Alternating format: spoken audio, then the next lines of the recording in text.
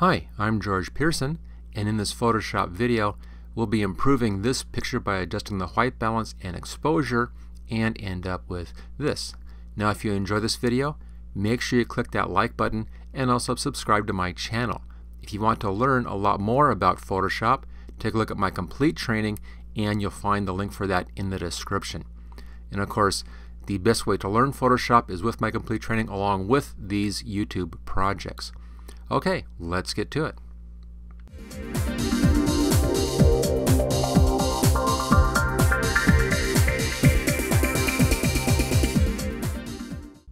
Let's start off this Photoshop exposure and white balance video by reverting this image back to its original. Now I haven't saved this at all for this demo, so I can go ahead and just do a revert. And that's File, come down to Revert. What this does is it takes it back to the last saved version, which in this case is the original version. Now to make our adjustments, we'll be doing this in two stages, two steps. The first step is using the curves adjustment to bring things back to normal values in the image. The second one is to do a levels adjustment where we'll make more artistic choices on what the values look like. So we'll start off up here with the layer, come down to new adjustment layer and curves right there. You don't need to work this into a clipping mask or clip it to a layer since we only have just the one layer that we're working with, so I'll just choose OK. And there we go, there's our curves adjustment. Now you can adjust different aspects if you want to. RGB, this is an RGB image, or red or green or blue channels. We'll be doing the whole thing, just sticking with the RGB. Now our slider controls up here allow us to make adjustments to the picture. I'm bringing up the darks right there. On the top I can bring in the lights. There we go. You can even come in and make some other adjustments in here, bringing down the values of the whites, for instance. There's a lot that you can do with this curves. But what we're caring about now are these eyedroppers on the left-hand side. These allow you to pick your black point, your white point, and a neutral value gray point, or just a neutral value point. So we use these to correct the basic values in the image. Now the easiest way to do this, take your black point and then click on something which is pure black in the image or as close to black as you can get. Hard to judge in here. Sometimes it's pretty easy to see. Here we have a black bra strap right there. We have her black eyebrows. Those are black. The tree has some brown in it, so probably those. But you may not be exactly sure as to which one you want to use. Now something to consider here. The bra strap is kind of out in the light, so this should be an actual good black. The eyelashes though are underneath a shadow, so this may not be a true black. It may be darker than it normally would appear because it's in a shadow area. So you want to find something that's in a neutrally lit area if possible. Now to use this and to find your good blacks, there's a real neat little trick. There's this little arrow kind of thing down here at the bottom. If you hold the Alt key down and you grab that, you get this kind of washed out pure white screen. You then pull that little thing over. What you see happening is it begins to show you where these values are, and you can see where the blacks are showing. It's kind of like an exaggerated viewpoint. You notice right now we're seeing the eyelashes in there. There is the bra strap towards the top, looks really good. We're getting some more stuff down here which we know is in a blue area. I can ignore those. But since I know that that's black and it's coming in pretty close, we can assume that that's a good black point. So I'll let go of the Alt key and set this back to its normal position. And I'm going to zoom in so I can get a real good view on that. And then we'll choose a spot right from the darkest part of that bra strap. So grab the black eyedropper, and it was right in here. I'll choose that as my black point. Notice that's pretty close to where the histogram in here shows it as being the dark end.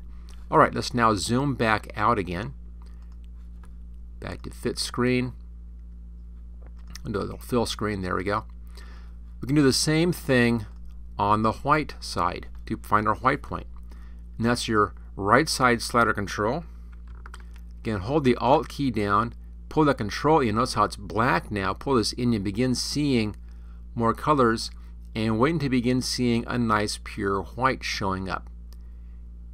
And we have something right up in here. There are little bits up there, but really kind of coming in as blues. You see, you just begin to see white first right in this area, right in here. Now notice if I click and hold this, I can actually see that. I'm still holding down on the Alt key. Okay, let's go ahead now and zoom in on that spot. There we go. Again, hold the Alt key down, and I can really now focus on that, and that's right in there. So let's grab the white eyedropper and click on that spot. That should be a good pure white. And there's our little adjustment for our white. Kind of brought that in just a little bit. Now the mid-tone here, this doesn't have to be an actual gray point. You can try to find one. We can see if we have one. Let's just set this into full screen again, or fill screen. Notice we don't have a slider control here for that gray point. So you need to find a gray point. Now there's a lot of grays in here. Her shirt is kind of a bluish gray. It's not a good true gray. But all we really need, there's a little bit of gray over here. All we really need though is a pure color. And we know that the black and the white are already pure colors. So let's just go in and grab one of those. I'm going to try each one. Let's try the white and see what happens. Looks pretty good. Just a little adjustment there. Let's try the black. And that gives us a real green. So that's not very good. So let's go ahead and do the white. And that time I missed the spot. Let's just undo that step. There we go. And let's try that one more time so you can find that. There it is.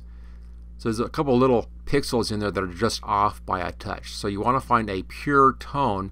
If you have a regular gray tone that you know is pure in your image, use that gray tone.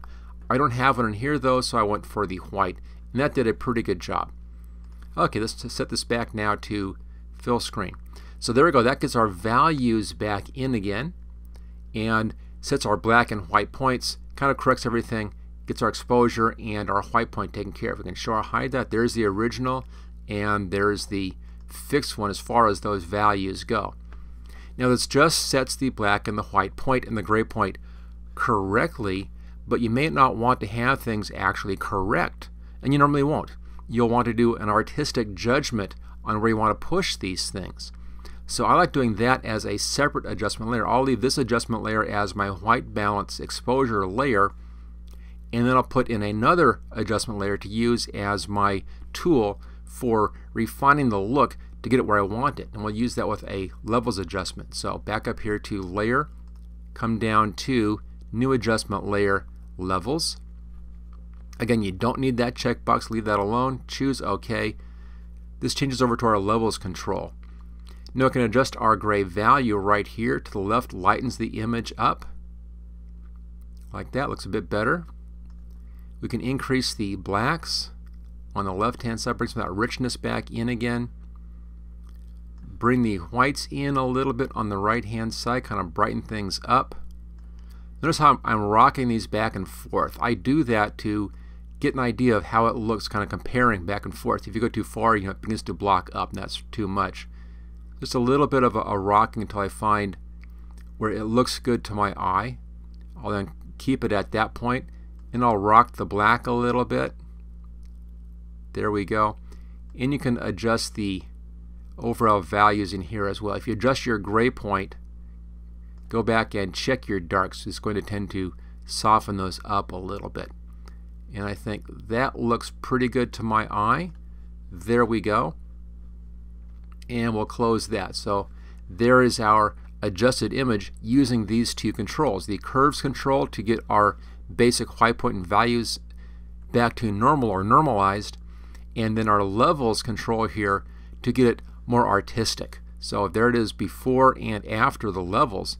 So we can really see the image much better now with the levels adjustment in here. And there's the original. So we brought back in our basic values, our whites and our blacks, and then we adjusted the values visually for a more pleasing picture. Let's say this whole thing looks, compared to the original, I'll take the background layer. Let's just make a copy of that layer and drag it up here above everything else. So there's the original, and there's our newly adjusted. So original and adjusted, just using these two adjustment layers. So there you go. That's setting the white balance and exposure on a faded photograph in Photoshop. Thank you for watching my video. I hope you found it useful. If you like this video, click on the like button below to let others know. You can click the subscribe button so you don't miss any of my videos in the future. I'm frequently uploading new training videos. Don't forget to check out my website at howtogurus.com.